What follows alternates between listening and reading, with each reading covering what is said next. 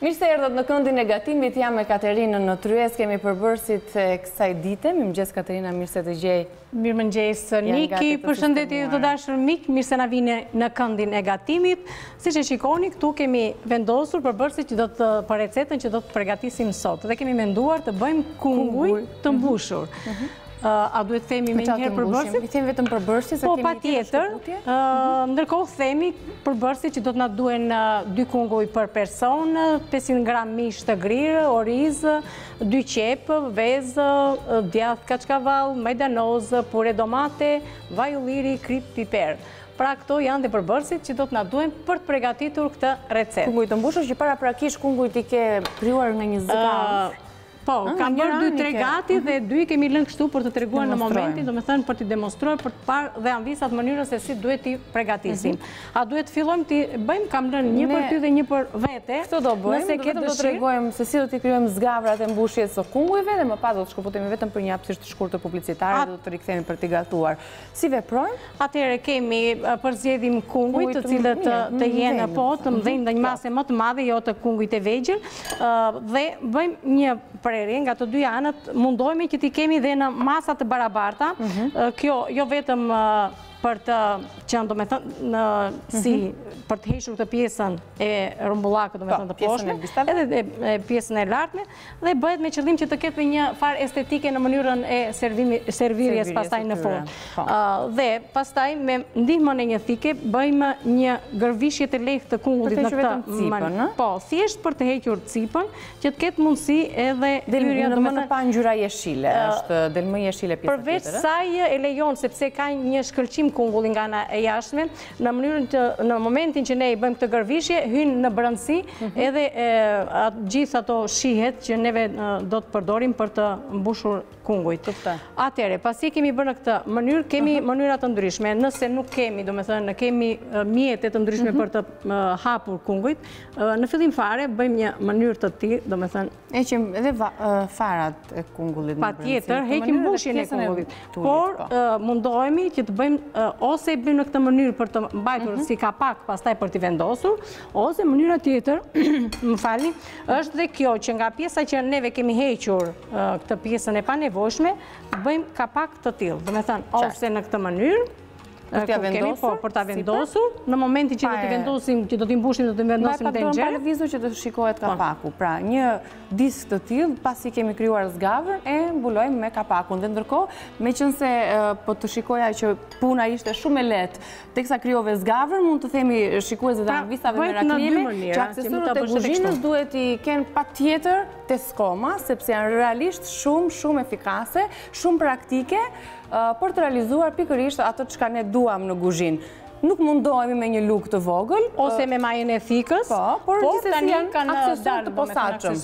Janë të shkruar fiks për procesin e punës që ne do të kryejmë. Te skoma edhe njerë për çdo kuzhinë dhe çdo aksesor të kuzhinës, është një linjë italiane që ka shumë vite në treg, është edhe në Shqipëri, në çdo dyqan tuaj. Ne do të shkëputemi tani për pak publicitet, është shumë i shkurtër dhe do të rikthehemi me vazhdim të recetës. Ndërkohë tregojmë domethënë edhe mënyrën se si fillojmë edhe hapim domethënë pjesën e brendshme. Vazhdojmë dhe me tjetër, ndërkohë kur të kthehemi bëjmë mbushjen e kungujve. Me njëherë do të fillojmë me pjesën e mbushjes, cilët janë përbërësit e saj, si kundër e shihni, kemi nisur me qepën, me një qepë të bardhë, të cilën do ta haurdisim në vaj ulliri Olitalia, gjithmonë me vaj cilësor, dhe në një tigan të tillë, asnjëherë nuk humbet gatimi, asnjëherë nuk harxojmë më tepër energji, siç është tigani te skoma, që është prej inoksi dhe prej çeliku. Edhe nëse e vendosim në furrë është po e njëjta procedurë, sepse është tigan dhe për në furrë edhe për në sobë dhe çfarëdo lloj sobe, elektrike, me gaz, me induksion, dhe as nuk ngjit, e mban atë ushqimin e mirë dhe vazhdon pas të pëmëruaj temperaturën. Tani mishin e grirë, apo jo Katerina? Po, patjetër, ndërkohë që kemi hedhur qepën, e kemi lënë 2-3 minuta të zbutet, duke ndihmuar me pak Kripë, dhe kjo e bën që ajo në momentin që zbutet, nxjerr ato vajrat eterike që përmban qepa. Dhe na jep lëshon atë aromën e mirë gjatë kavërdisjes. Ndërkohë, shtojmë edhe mishin e grirë, mundohemi me pjesën e mbrapsme të lugës tonë, t'i bëjmë një shtypje me qëllim që të na zbutet më shpejt dhe më lehtë. Atëherë në momentin që fillojmë dhe shikojmë që mishi i grirë ka filluar të ndryshojë ngjyrë, fillojmë dhe hedhim edhe përbërësit e tjerë. Po, pra do të lëmë pak të ndryshojë ngjyrë. Po, patjetër. Ndërkohë pra 8 kunguj mesatar, 500 gram mish të grirë domate, 1 filxhan kafeje oriz, 100 gram djathë kaçkavall, 2 qepë mesatare, 2 lugë gjelle pure domate star. Na duen për t'i kaurdisur më vonë të gjithë të përbërës dhe një tufë majdanoz, sidomos Kripë i perë të zi për t'i dhe në akoma më shumë shien, ndërsa për salcën, salca do t'jetë që do t'i mbulojnë? Do t'kemi, do të hedhim vetëm 1-2 lugë salcë pumaro, ose mund të përdorim këtu në vend të kësaj salce, mund të përdorim edhe një domate të grirë në kubik të vegjël. Por unë kam përzgjedhur. Më mirë star që është, e dim që të pak të është me domatet freskëta dhe ka një shije fantastike në fakt edhe për pastat nëse e përdorim. Ja, ndryshoj ngjyrën mishi, po shoh që është. Po, jemi gati, sepse ajo më mbrapa do të ketë edhe hedhim 1 filxhan të kafes oriz, ose 2 masa, do me thënë të grushtit ton të vogël. Po, 2 duar, si thuash. I përzim prap dhe orizin. Pasi të kaurdisin mirë do të mbushin kungujt, Katerina? Po, me këtë mbushje do të përgatisim kungujt. Ndërkohë, është në rregull edhe pjesa e pures së salcës. Sa të kaurdisin të gjitha bashk? Ndërkohë, për salcën tjetër, që do të jetë shoqëruese kjo salca e 2 të verdha veze, 1 lugë kafeje, 1 seshte cipa dhe lëngu i 2 limonëve. Që pritet me vezë dhe limon. Kjo të bardha, vezët i kemi të ndara, veç të verdha, veç të bardha, pjesën e të bardhave, do të hedhim pak ujë, do t'i rafim, do të hedhim tek mbushja që neve kemi përgatitur. Do i sjellim, faleminderit. Ndërkohë rikthehemi këtu, është momenti që do të hedhim këtu edhe 100 gram djathë kaçkavall, një djathë të fortë. Për t'i dhënë një ekstra shije, do të përdorim këtu dhe një koncentrat. Një koncentrat që neve na ndihmon, një koncentrat pule, po kjo është. Dhe për këtë na ndihmon dhe na vjen në ndihmë kompania jonë, Teuta, dhe këtë e falenderojmë që e nisem me përshkrimin, ave krem me -30%. Kripë është specifikisht për të smurët me zemër, ka shumë më pak kripë se sa tjetra.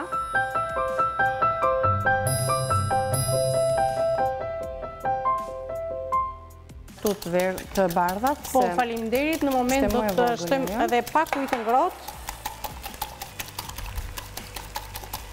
Ja, ku jemi gati. Do t'a lëmë edhe shumë këtu në... Jo, për 2 minuta është, do t'a mbushim, pa tjetër që do t'a mbushim për një moment. Do të hedhim vezën, po më parë se të hedhim vezën, do të hedhim 2 tufëza majdanoz, të cilat do t'i grim tani në moment. Okej, mirë, se po marrim shumë kohë në fakt.